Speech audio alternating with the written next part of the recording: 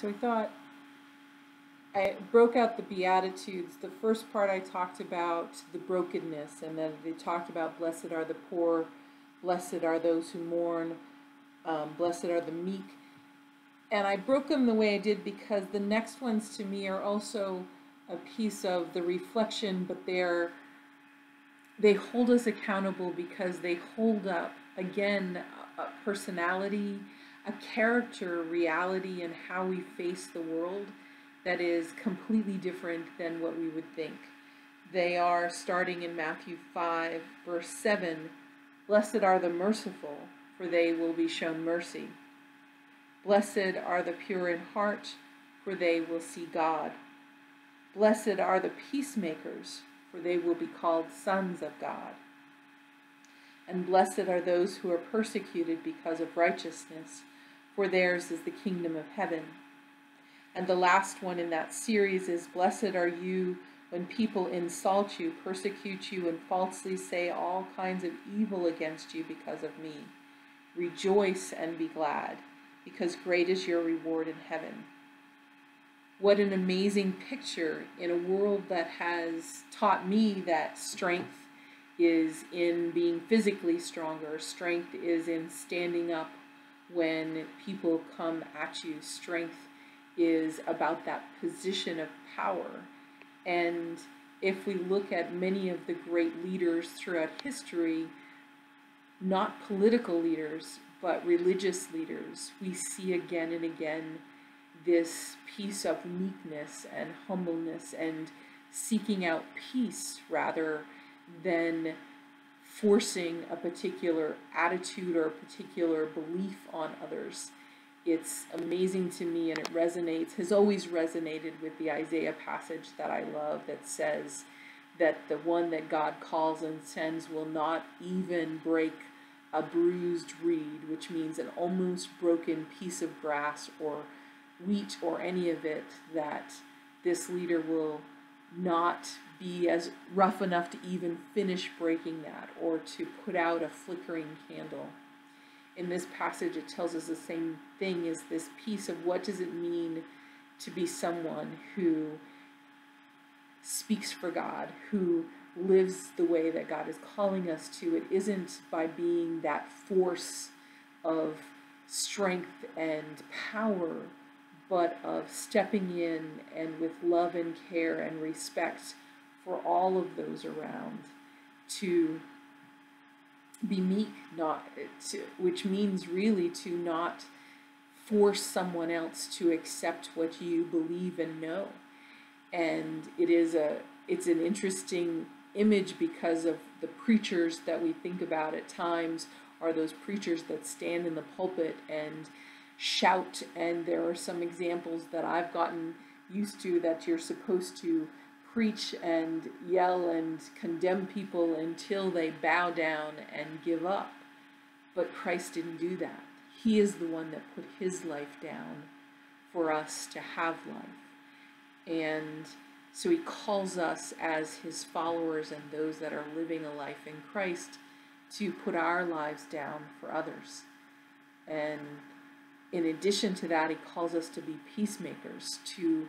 Paul uses the term to be reconcilers, that it's our responsibility not to, again, be the ones who win the war, but the ones who broker the peace, the ones who care for both sides in the conversation, and to understand that that does indeed put you in the place where you'll be called names.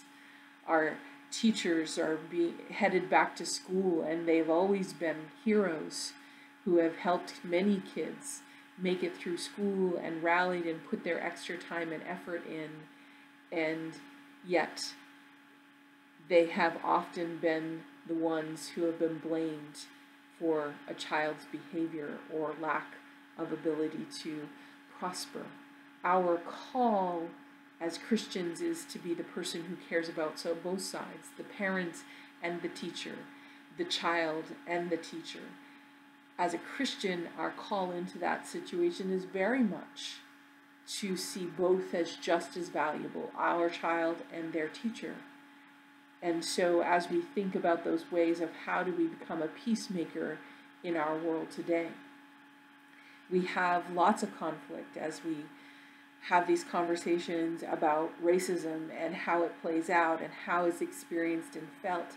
The most difficult part about that in so many cases is that experience different by different people for various reasons: age, gender, color of their skin, places where they grew up, all of those kinds of things. When we think about what does it mean to be a Christian in that scenario, in the teachers and kids scenario, in our community about policing, and all of it is to care for each, that it isn't a one side or the other that should win. As peacemakers, we're called to make sure both sides win and are cared for and respected. It's a tough place to be meek, to sit in when somebody's bashing your head in with a club, to allow yourself to be put in jail as Gandhi did, to quietly take on the task of caring for people as Mother Teresa did. All of those places where people have just, not by force or some great power, except for just care and love for someone else, have walked through their lives. And as a person who was taught that strength was John Wayne and Chuck Norris blowing things up, it is not a natural attitude that comes to me, but I see more and more how for Christ and for God, our call is not to be the one who comes in and tears everything down.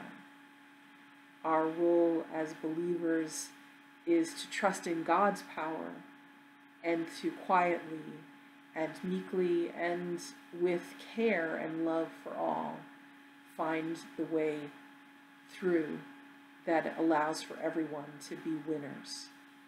And it's in that, while we may not in our lifetime, how many of these great leaders have been seen that way, be a hero, but that in God's eyes we will indeed be blessed because we are living it out in His image, not in the image of the world. So I hope you can think about and look back at these Beatitudes and think, how can you feel blessed in those places? What does it mean to experience God's presence in a way that allows you to be a peacemaker, even if you feel strongly about one side or the other? How does it call you to live today in the circumstances that come your way, in a way that doesn't put out that dim wick or extinguish or break the piece of grass in a situation where, in truth, if we open our eyes, all of our neighbors are feeling broken and scared and uncertain. So how do we become the people who quietly help bring peace and hope into the world? Will you pray with me? Holy God, in your graciousness, you have indeed taken on the place to win the war, to bring the victory. And you only ask of us, O God, to walk with you and bring peace. Ask in Jesus' name that our lives are a reflection of you. In Jesus' name, amen. May God bless you.